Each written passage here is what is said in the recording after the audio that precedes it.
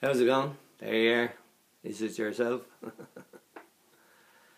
Just going to do you a monologue about St Peter. You know, Judgment Day.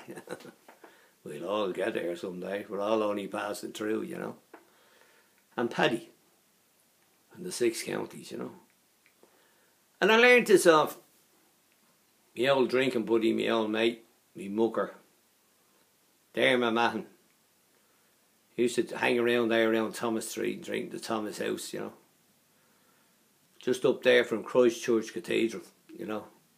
And Taylor's Hall and Patrick Street Cathedral and Francis Street Bleeding Church. All the bells started ringing on the Sunday morning. You couldn't get a fucking sleep at the fucking things.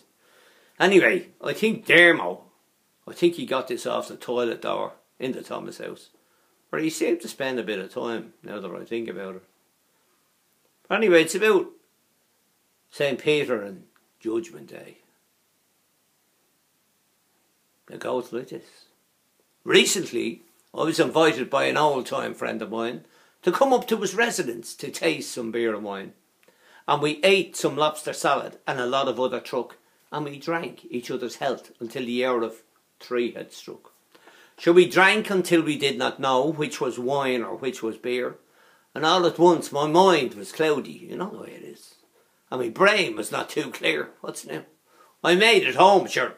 I don't know how. I think, me prayers I said. Anyway, I was paralysed when I got into bed. I died. That's right, dead, died. Went to heaven and found repentance was too late. As suddenly I was ushered before the golden gate. What hast thou here, said Peter? For you know you can't get in, for surely you must suffer for your greedy, gluttonous sin. Very angry man. I moved aside and hung me head in shame, and Peter's clerk wrote, lost against me then, fucking lost. No chance. Well, next came an old Italian, one whom I knew very well, and so I listened carefully to the story he might tell. Addy, good Father Pedro, I've come to you at last. My peanut days are over, my banana nights are past. No more a robber, no baker, no steal, and never under your sidewalk do I throw a banana peel. Well, you did well, said Peter. But your gains, they were ill-gotten, and your peanut shells were empty, and your bananas oft-times rotten. Well, next came an aged Hebrew, all with satchel in his hand, and before the gate of Peter he commenced to make a stand. I have jewels fit for angels which I'll auction off to you, or I tell you, I might give you them on the instalment plan, but hey, that might be a sin. I give them for half price, if you would let me in. On earth, I had a clothing store, my goods were neat and strong, and to show you I have an overcoat which I forgot to bring along. Well, you did well, said Peter, but surely you must know that there's little use for overcoats in the place where you must go, down there. Yeah, with Thatcher. Oh, yeah. Well, next came poor old Paddy, a son of Erden's Isle, and he greeted old St Peter with his top of the morning smile.